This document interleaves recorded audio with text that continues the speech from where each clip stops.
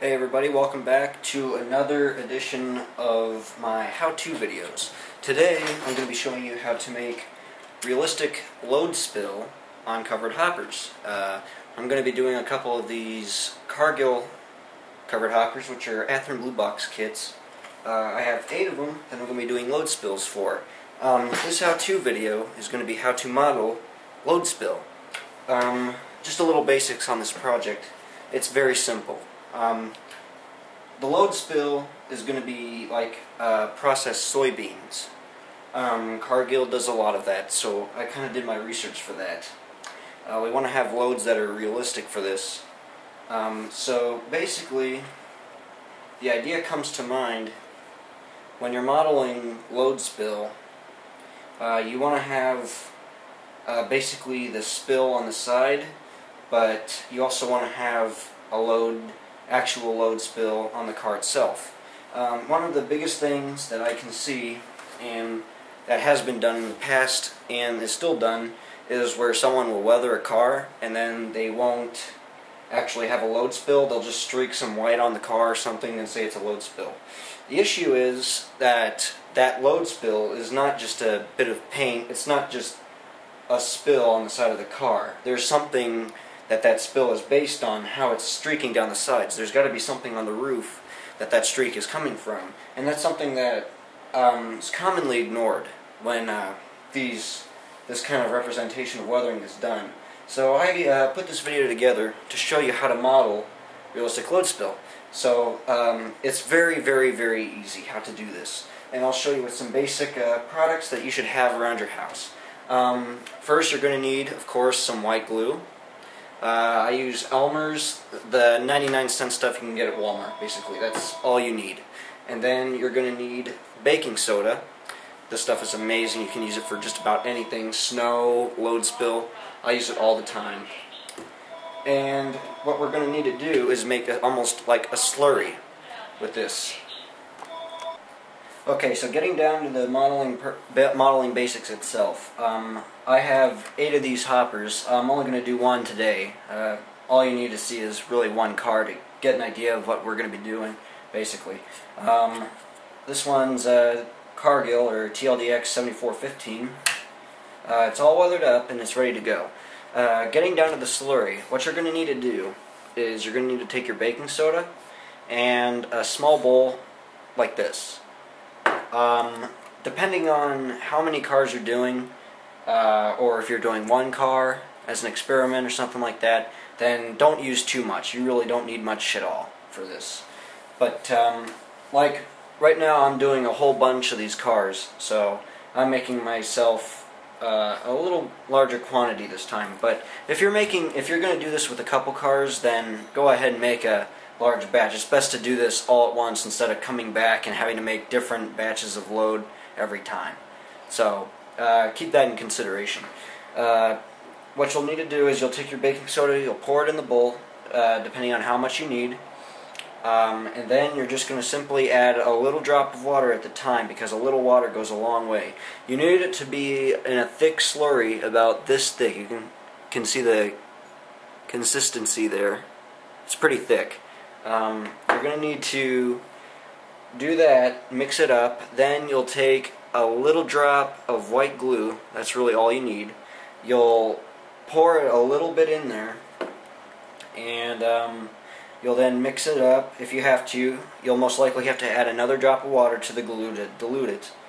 And then you'll mix it up, and then you'll add, well, if it's, with doing that, with adding the glue and the water together, most likely it'll kind of really liquidize the batch. So what you'll need to do is most likely add a little more baking soda to it to thicken it. But you're looking for this kind of texture here, which you can see. And I went ahead and pre-made this, basically, but it's very easy to do. So I went ahead and pre-made this to save time, and it's ready to go. So we're going to go ahead and start working on this car. Basically, what we need to do first of all is actually make the streaks of spill themselves, because you can't do this after the load is on. So basically you just take your brush, and I have some white acrylic, which I prefer for weathering, you kind of dry brush it. And what you do, you target the areas you want to put the load on, depending wherever that is. In particular, I'm going to be putting it, I'll move it over here, on this section right here. I'll get a better shot for you so you can see it all. And right in here is where I'm going to be weathering it. So what you're going to need to do is basically just touch up the area with some white, with the white acrylic, just right there. Kind of fan it out. I'm targeting right here, but you can kind of fan it out to make it look like it's kind of washed out from rain. And then what you want to do is also hit this area in the hatch where most likely it spilled and then floated under the walkway onto the side. So we got that in place. And then we'll go ahead and streak it down the side of the car. Like so. I always target it around the ribs of the car because that's usually where the load is going to spill over. When it spills over, it's going to go down the ribs and not just the sides of the car. So keep that in mind also. You can see where it lightened up a little. That's really good right there. So I'm going to keep that. And then come back and kind of make it a little darker color by adding a heavier coating of white acrylic to the top to show where it's kind of targeted. And since I want to do multiple spills on this car, go ahead and move down to here. I'll go ahead and hit this area here. Just like before, hit the hatch there where it spills, floats under the walkway. Get it just a little there, dry, fan it out. And get some acrylic. Fan it down the side, like this. Kind of gather it around the sill here, it'd probably gather a lot there. Hit it with a heavier shade, right there. Perfect. Just like that. So that's exactly what I wanted right there. That's a really good spill. You don't have to worry about it because the acrylic dries very quickly. It's already dry on the roof since it's a thin coat. And we won't be touching the sides anyway, so it's okay. We can go ahead and start applying the load. What I use to apply it is simply a hobby knife. I use a number 2 hobby knife with a chisel blade attachment to use this. And we'll go ahead and take a mixture of our slurry. We'll get a little bit off the blade. And we'll go ahead and apply a good bit of it. Oops. We'll go ahead and apply a bit to there, and then we'll hit some in between these hatches right there. And don't worry about it if it gets on the roof walk. We'll be able to wash that off in a second. So just apply that there, get it in. Now you're going to need to spread it out, kind of get it under the walkway so it blends in.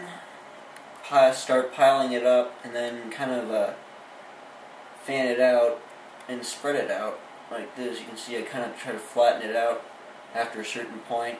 Most of the load's pretty chunky anyway, so it's all clumpy, which is good. It makes it look a little more realistic. You can see you kind of start doing that. You kind of fan it out, make it look a little easy. A little slope around the ends, so to speak. And then you start kind of tapping it out to make it look like little piles, just like that. That's really good right there. Alright, now for in between here, between the walkway and the hatch, I use another brush, this smaller brush, and then I pat the load down to get in between there. Pat it down, and then I add just a little more to the top, just right on top of it.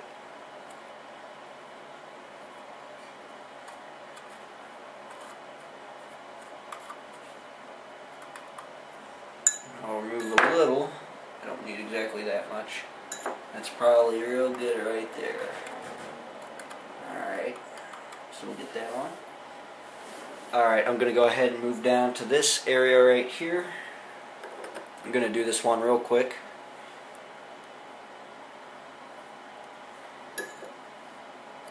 Make it a little smaller, not as large as the one previously. Kind of smooth this out just a little more. Get it blended in. Alright, that's pretty good. Just a little smaller than the other one. Do the same as before. Put it in between the hatch and the walkway. Get a little in there. Pat it down with the brush. And then pile another little chunk on top. Like that. And then we'll work it a little so that it looks a little clumpier. And right there is good. Okay, so that's basically it. You can see it looks pretty unrealistic at this point in time because it still looks like a slurry. Well, we're going to fix that now. Here's where the load really comes to life. Looks realistic. We'll go ahead and take some more of our baking soda, and I'll just take the tips of my fingers and get a little baking soda and then start sprinkling it on top of the wet slurry, like this. Get it in between. I'll use just a little more right there.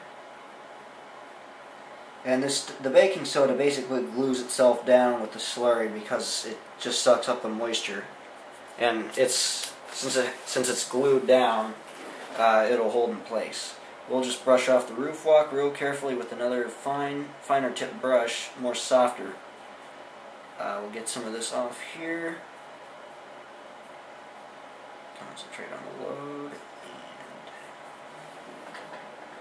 slightly brush it off. So you can see by doing that, it made it look a little more realistic. It looks a little clumpier, just like the real thing. So I'm really happy with that. That looks really good.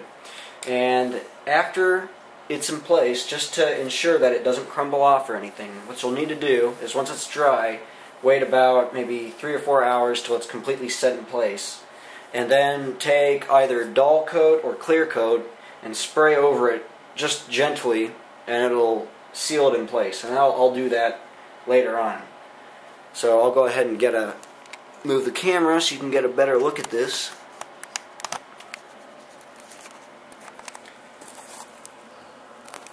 And there it is. Move this out of the way. There we go. Now you can get a better look at it. And there you have it. Load spill. Very, very realistic load spill. So you can practice this technique on your own. Like I said, when you do this, I recommend that you do it with several cars if you're planning to. You can do one, but then it would mean that you'd probably have to come back and make another batch of this stuff. Like if you decide you like it, you would come back. So I recommend that you do a couple cars with one batch. It saves you a lot of time and effort. So, but that's basically it. You can see how realistic that looks. It looks awesome. So I hope you guys enjoyed this little how-to. Try it on your own if you like it. Have any questions, feel free to contact me by leaving a comment below. Hope you guys enjoyed.